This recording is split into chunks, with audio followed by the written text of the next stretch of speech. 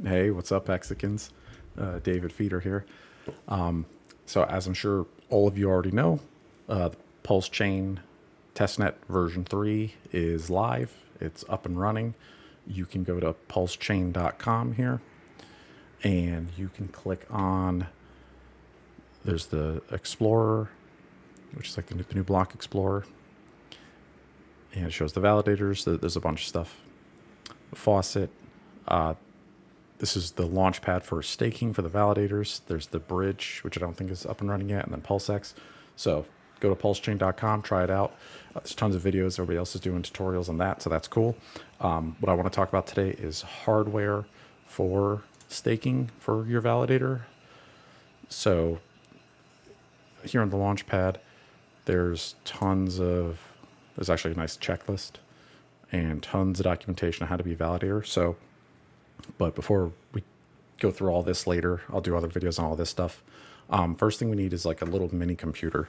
So I'm trying out, after watching like a lot of ETH staker videos and those guys, I'm going with the Intel NUC 12 Pro. And let me hold up model number for you and show you guys. So this is the one with the Core i7 processor. And you can get this online. It was like $700 or something. All right, so this is a little mini computer. And then I got the RAM. So this is 64 gigabytes of memory. It's the laptop size. And I'll leave stuff in the description for the exact make and models and stuff for all this stuff. I'll leave you guys links to where you can find it, or the serial numbers and SKUs and stuff. And then what I'm doing for the hard drive here, and this is really the most important part of the whole thing in my opinion, this is what matters, is your hard drive. It's got to be a solid state, one of these little M.2 sticks. Now I'm going with the Western Digital Black. This is the 4 terabyte. And this one's really fast. It's made for gaming. It's like the fastest gaming drive that's like affordable that pretty much came out recently. And this should last for hopefully a couple of years for a validator with 4 terabytes. We'll probably have to compress the database maybe once a year inside of like the software, but I think this will be good. And this was like $380, $400 after tax probably.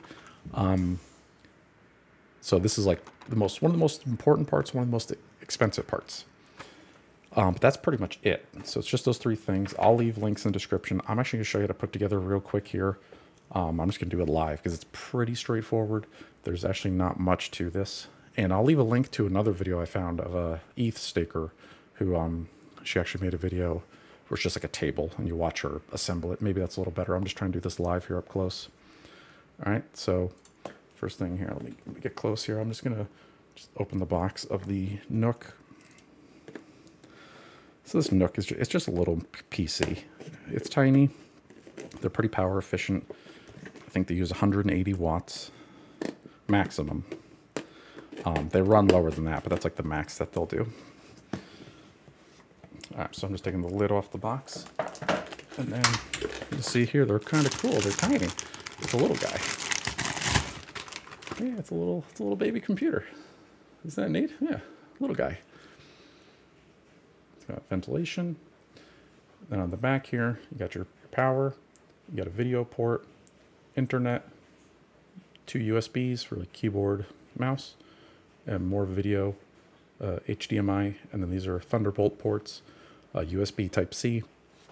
Because I'm thinking about making like pre-built kits for people that could I'll make a website, people could just like buy these. I'm thinking about including a portable travel monitor, like these little LCD monitors that you can like fold, and they actually use the Thunderbolt. This right here. That's how you plug them in, and they power off that. You can fold them up and you put them in a little bag, so that way you can just kind of tuck this in a corner on your desk. You can put it in your basement next to your internet router or modem. That's what's cool about these things. You can just kind of stash them anywhere. One weird thing to note, they don't come with a power cord.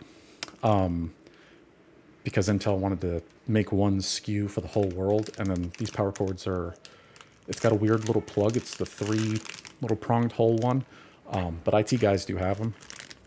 So just be watch out for that. You could just add it to your shopping cart if you're ordering one. If I make a website and start selling these once mainnet's out, like actual validators, I'll include a power cord, obviously.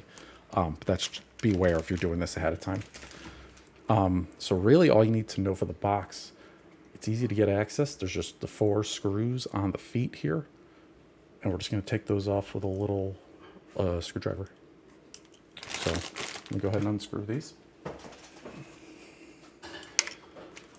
Just like so.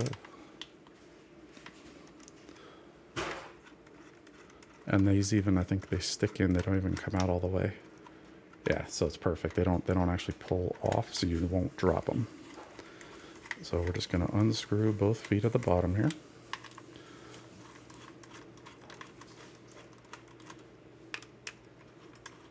All right.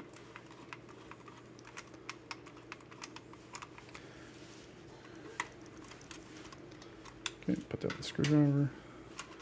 Pull this up.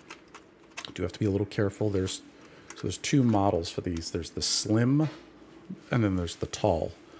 This is the tall. I wanted the tall one because it's got a little more like airflow. It's a little bigger inside. Plus, there's a metal part where the solid state hard drive sticks to. But the thing you got to be careful with the tall model, there's a ribbon cable that connects to this hard drive bay right here that I'm holding in my other hand.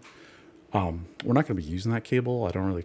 It's not important to us for what we're going to be doing installing, but you know, you don't want to yank this and rip it off. You want to actually just kind of, I'm just going to hold it off to the side and then I'm going to put the parts in. You could disconnect it if you want. It just pops right off, but I should be able to do this without taking it off. Actually, let me see if I can. Yeah, I'm just going to leave it. All right.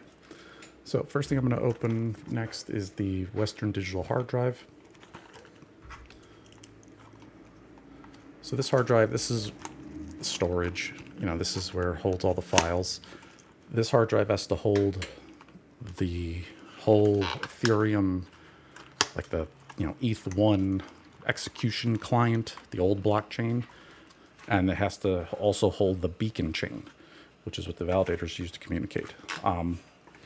So the ETH guys, for them, they're saying 2 terabytes is fine. For like mainnet Ethereum, you can get away with 2 terabytes.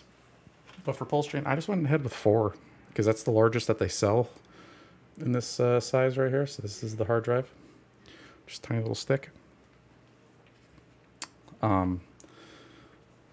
Yeah, so, all right, so what I'm gonna do is there's a little screw.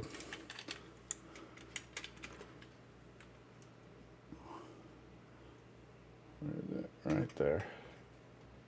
There's a little screw that we need to take out because it holds down the hard drive. So it's right there, that little guy. So I'm just going to unscrew it.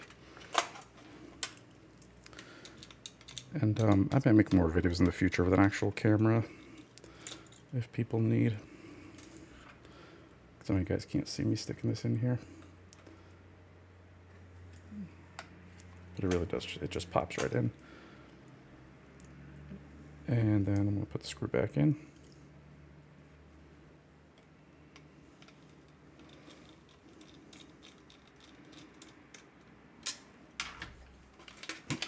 All right, cool. That's what it looks like. See right here at the top? It just kind of fits right in that slot on the right, and then you screw it in on the left, and boom, easy money. All right, next thing we open is the RAM. This is just regular laptop RAM because it uses laptop size because it's the small, small form factor. You don't need anything fancy. It doesn't have to be the fastest RAM or with like the RGB color lighting and all that stuff. You don't need to get that RAM. Just regular old. I mean, these are nice RAM. These are the Ripjaws, which are from G.SKILL, which I think are pretty high quality. These are generally for gaming, but these should be fine. They're not too fancy. They don't have lights on them. It's just a regular old piece of RAM. We're not going to overclock it. We want this thing to be as normal and boring as possible. So there's 2 slots here down at the bottom. that where I'm gonna see they're empty right now down at the bottom there. I'm gonna just pop the RAM right in.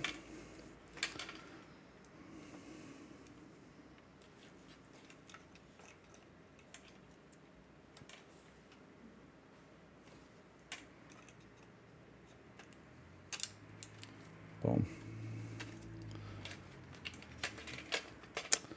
Let me do the second one, and I'll show you what it looks like. So they just slide right in, and then you just push them down. And they sort of lay flat, and then they click right into place. So now if you look at it, they're down at the bottom there. You kind of do the first one, and it lays in there. And then you do the second one, and it snaps right in. So boom, easy. And that's it. Those are the only two parts. And you just close the lid back up. Just stick it back together.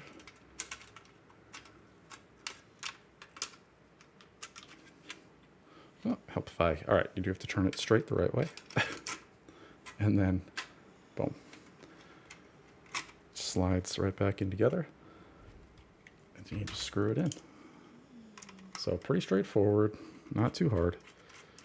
You know, some people may not be comfortable with taking it apart and messing with the computers and electronics, but it's not that bad. You can do it yourselves. What's just cool about this is, like, you know, I know Alex from Acosta is going to be offering them, and I want to offer them too, like pre-built ones.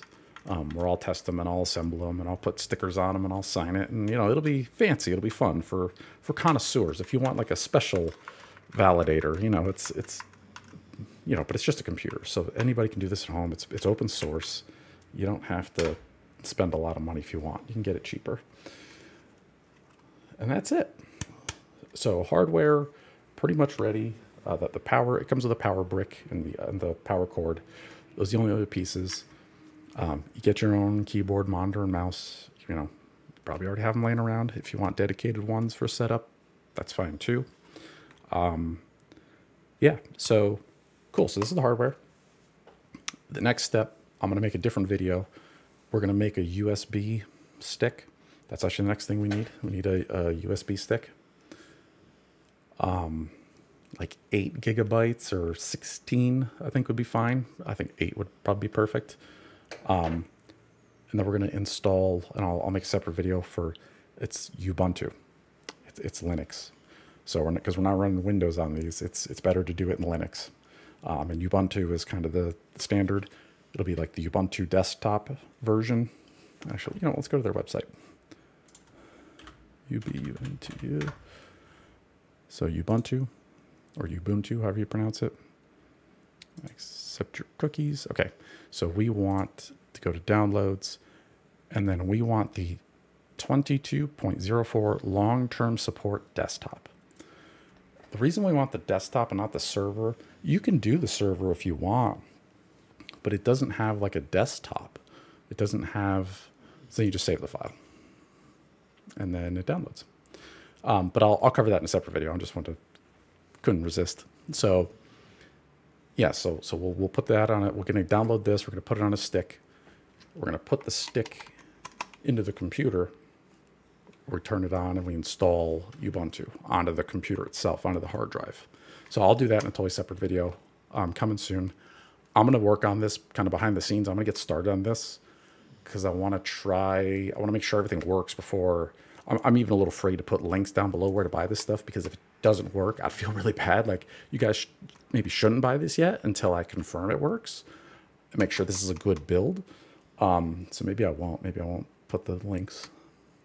So wait, let me make sure.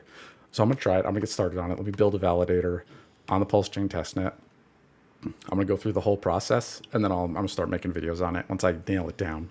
I also want to make like a copy and paste tutorial, like a web page or like a PDF file, like a document. Because the Ethereum guys, there's this dude named Samir from like the ETH Staker team, and the Ethereum Foundation gave him like a grant or some money to make documents. So his documents on his Medium articles, which is like, okay, those are the official paid like Ethereum tutorials. That's like his shit is the official documentation, and it's just some guys like Medium posts.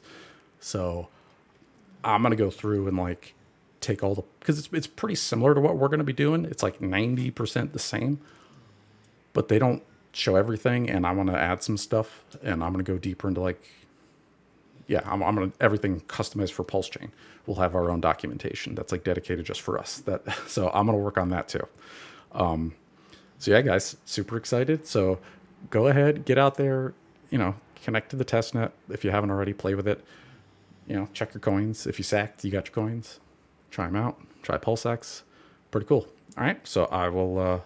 Yeah, I'm gonna work on this. I'll give you guys an update soon, and yeah, we'll talk later. All right, bye, y'all.